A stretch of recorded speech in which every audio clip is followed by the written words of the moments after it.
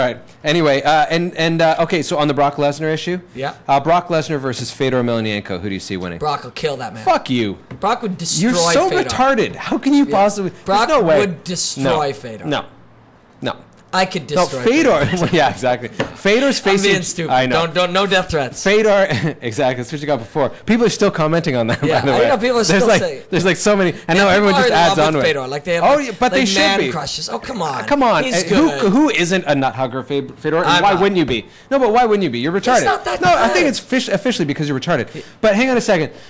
He's facing Josh Barnett. We'll see how good he is against Josh Barnett, because Josh Barnett, second round. Josh Barnett, I think he's fantastic. I think it's going to be a great fight. I just watched 3 experts, and we'll see what the experts say when it happens in August.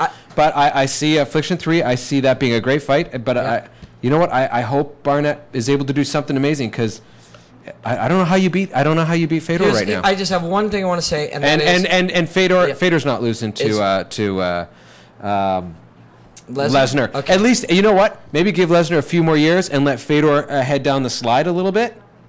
Then I see that as a better matchup. Fedor facing Lesnar right now, Lesnar's going to lose. I have a theory to put out for you. Go ahead. For anyone who wants to murder me.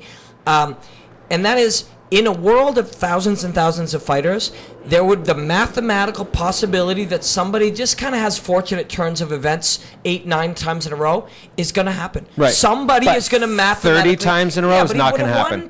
No. He would have won 20 of them, and then 10 of them that he should have, could have, might have lost. No, that's not possible. It is mathematically possible. No, there is a fighter somewhere. Yeah, do you know what the mathematical possibility is? Yeah, 1 in millions. No, millions, dude. Yeah. It's more than how many people are on the planet. Yeah, but it's more than 1 in 6 billion. All I'm saying is there's a mathematical possibility that he's had. Dude, there's a mathematical possibility that you're intelligent, yet everyone knows you're not. Yeah, well. So you know what I mean? Yes, it's mathematically possible. Just put it out there. Hey, chemically, you could become brilliant tomorrow if somehow you got hit the right way on your head. It makes you smarter.